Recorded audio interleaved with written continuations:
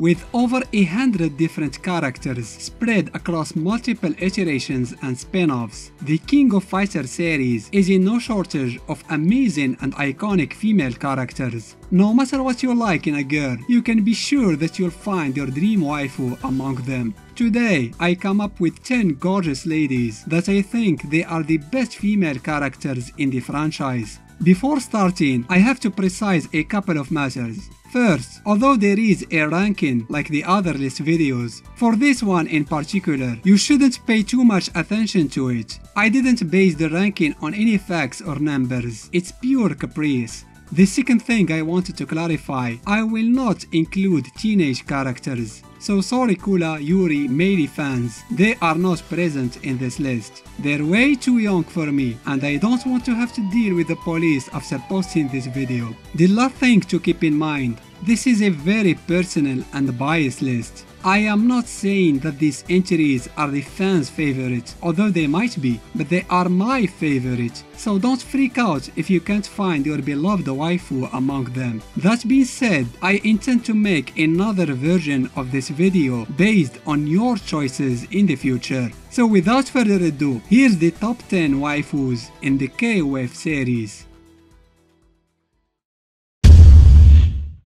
私を満足させてね。 The first entry of this list is also one of the most recent additions to K-Wave's roster. Luong is the secret daughter of Yamazaki and Bayonetta. Nah, I'm just kidding, that's not true. Although there are undeniable similarities, but back to topic. Luong is the new member of Kim Team. After meeting his master Gang Il during his war tour, she became his lover and joined him alongside his student for the latest edition of the famous tournament. There are two distinct sides of Luong. Outside combat, she is a very warm and friendly person, maybe too friendly, especially if you ask Kim, whom Luong loves to tease and make him feel uncomfortable. But when she fights, her attitude changes radically. She adopts her femme fatale persona and starts mercilessly crushing her opponent's necks with her feet while laughing maniacally. This beautiful, cruel woman was considered to be K-Wave's 14's Yamazaki before the real Yamazaki was added later as a DLC, and one look at her fighting style is enough to see why. She has a similar version of Yamazaki's snake arm, except Luong uses her long legs. She is also much faster and mobile than the crazy Yakuza. Being a newcomer, we still don't know much about Luong's real intentions and motivations. Maybe she'll show us more of her darker side, or how good of a waifu she can be in the next game. Either way, I hope we'll get to see her again in the future iterations. You win! Beautiful victory!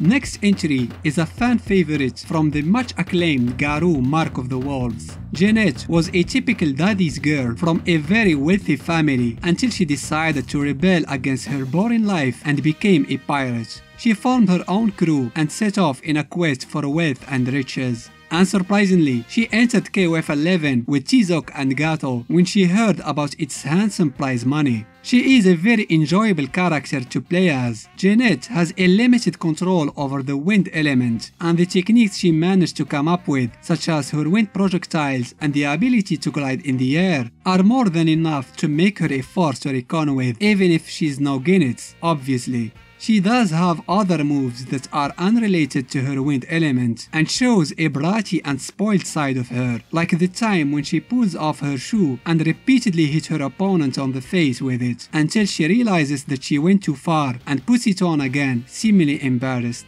Jeanette is also a huge fan of Terry Bogard and considers him her first love since the day she saw an old photo of him, but considering how crowded the Lone Wolf's fanbase is, she better brace herself for the fierce competition. Living in Southtown means an everyday fight for survival. King struggled a lot to prove her worth and strength in that unforgiving city. To provide for her sickly younger brother, she had to work as a bouncer for Mr. Big, one of the crime lords of Southtown. She pretended to be a man so she can be taken seriously by the countless mobs she encountered every day. Everything was going well until Ryo came one day to where she works looking for his kidnapped sister. He beat her and ripped her clothes in the process, exposing her secrets. Then she fell in love with him because everyone knows that this is how romance starts. She is a member of the women fighters team with Mai and the third member, who's usually Ryo's sister Yuri.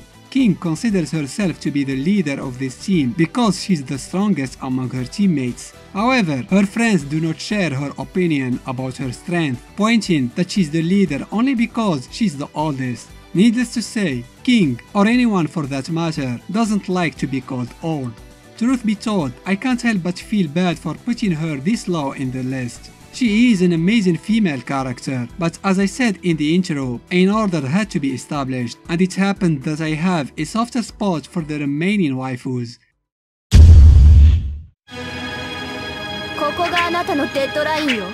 When I first saw Whip in KOF99, I didn't thought much about her. As the new member of the Ikari team, she didn't have the flashiest design and her fighting style was not easy to master. Then I discovered her incredibly rich backstory. Whip is one of the most important characters of the Nest saga. She is the first successful cloning experiment made by the Evil Syndicate. She escaped from Nest and joined the Ikari squad using their intel and resources in order to find her missing young brother K-Dash. When she found out about the origins of her creation, she abandoned the Ikaris and joined K-Dash for his battle against Nests. Whip inherited the memories and personality of the real Sarah, in addition of her look obviously. That's why she is considered with K-Dash as siblings, even if it's not really the case. She was also the bridge that connected her edgy brother with the Ikari mercenaries and allowed them to work with each other. Although she is serious and professional most of the time, she often shows her softer side with people she cares about, like Kula and Leona. Whip is one of the few characters who fight with a weapon, but you would never guess which one she uses. She hides a high caliber gun behind her back and doesn't hesitate to shoot her opponent when she's pissed, and she also seems that she's into some weird stuff. お楽しみはこれからよ。 In her 30s, Vanessa is considered to be the oldest female character in KOF, but that didn't stop her from having a double life. She's both a loving housewife and a mother to a 4-year-old kid, and a badass freelance agent working occasionally under Hayden's orders. Surprisingly, her family has no idea about her other life.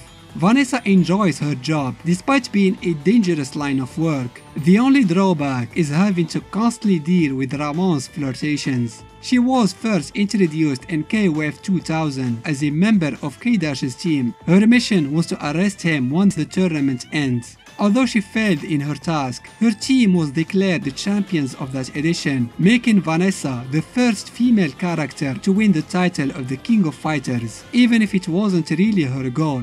She uses a very fast and speedy style of boxing. Vanessa is one of these characters capable of translocating themselves and hard to keep up with. Her punches are so effective that she can even punch projectiles back to their senders if timed correctly. She has mean hooks and uppercuts capable to send anybody flying meters away, but she still looks very cute when she does it, especially when she seems to have hurt her fists in the process. Vanessa usually mocks her opponent's young age and inexperience. After all, she is the big sister of the roster.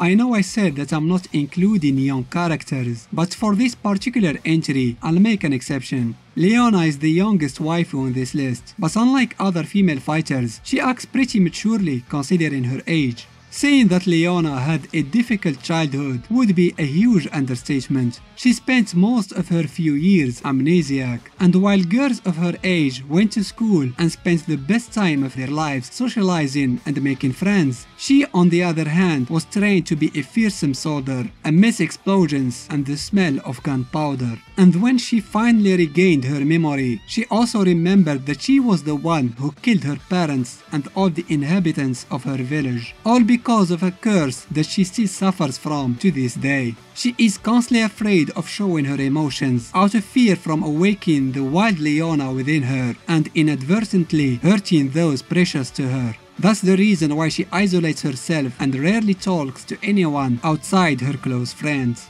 Knowing all this, how can anybody blame her for being a cold introvert? And it's not like she wants to be alone. In fact, she feels lonely all the time, except when her Ikari friends are with her. Despite all this, she still has an innocent and endearing side deep within her, and tries her best every day to regain her stolen life. 楽しかったわ。ありがとう。 Among all the characters present in this list, this position is held by a woman that I don't want to get any close to her. Mature is a pure villain that has no consideration for human life, yet there is something mesmerizing about this speedy cruel beauty. She was first presented as an NPC way back in KOF94, pretending to be one of Rugal's secretaries. It turned out that she was a Hakishu member ordered by Genis to keep a close eye on him. When he died, she was ordered to bring Iori to KOF96. When he lost the fight, he asked her help and advices, but they betrayed him and confessed their deep hatred for the Heavenly King. However, before he died, he triggered the Riot of the Blood in Iori, who after losing control over himself, attacked and killed them both. But for reasons that are still unexplained, they returned to life and joined Iori again for the last two KOF tournaments.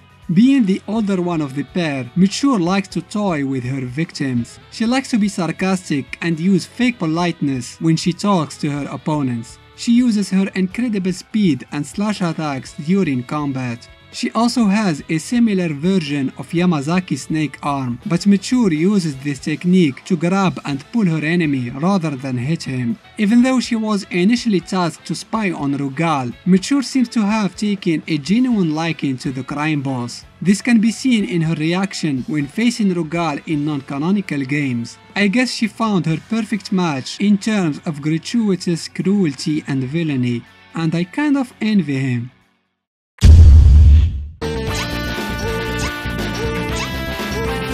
The third place of this list is reserved to another Orochi follower, but this one is superior to Mature in both rank among the Hakishu and in terms of pure attractiveness. Shermie is one of the Heavenly Kings and has control over lightning, but it's her regular form that interests us here because, let's just say, it's much safer to be around her while in this form. When she's not busy trying to summon the apocalypse and cause human extinction, Shermie is just a warm and friendly fashion designer. She is a member of a rock band titled Size alongside her companions Yashiro and Chris.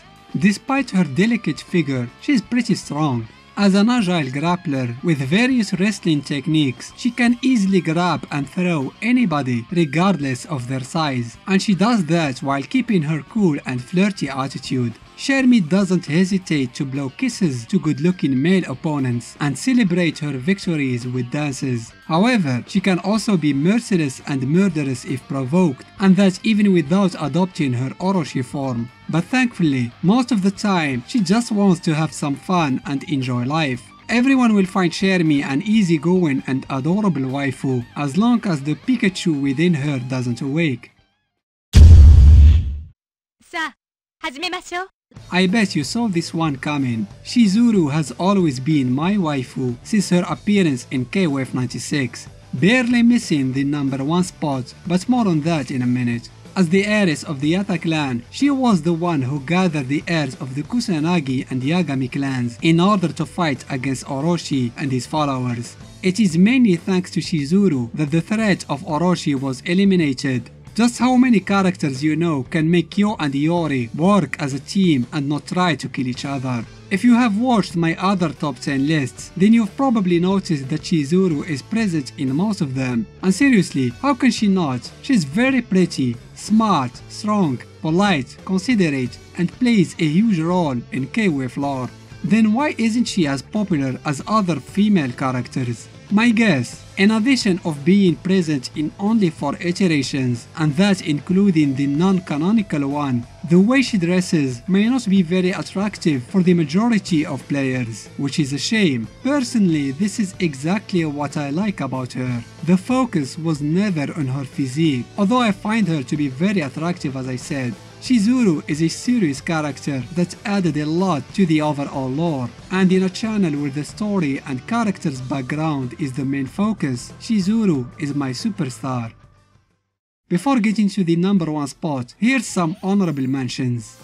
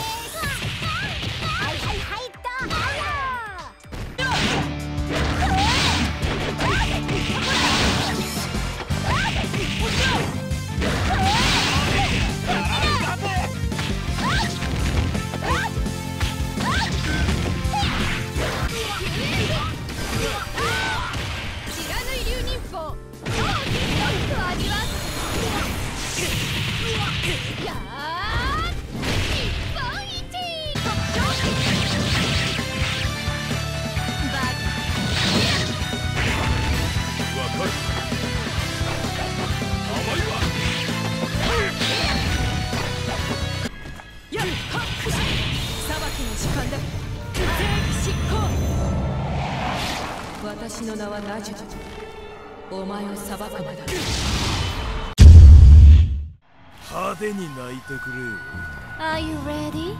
She can be your best friend, your sparring partner, and of course, your dream girl. Blue Mary, the winner of this list, succeeded in conquering the hearts of many players since her introduction in Fatal Fury 3. She was also among the much requested characters to appear in KOF, and the fans were more than glad to see her in an unlikely team composed of Billy and Yamazaki. What not to like about Mary? Beauty? Check. Interesting backstory? Check. Friendly personality? Check. Fun gameplay? Check. Amazing theme? You bet. During combat, Mary uses a Russian fighting style called Sambo, which employs both grappling and striking moves. At the start of the fight, she always makes sure to ask her opponent if they're ready, before breaking their bones and shocking them with her stun gun. How nice of her. Although she treasures her friends and enjoys being with their company, Mary is a very responsible and professional person, always considering that her work comes first. She undeniably has feelings for Terry Bogard, but she's not weird or clingy like other characters whom I won't mention. Mary's design is the best example of simple but timeless. If she reminds you of someone, it's likely because she was modeled after Dragon Ball's Android 18, another badass female character. Mary is someone who is in harmony with herself, and while she imprisoned the hearts of her fans, she on the other hand continues to live freely and independently. Now it's your turn to tell me who is your favorite waifu in KOF. As promised, I'll make another list based on your comments, but remember, only one character per person, so choose carefully. I hope you enjoyed this video. Give it a thumbs up if you did, and why not consider subscribing to the channel. Thanks for watching.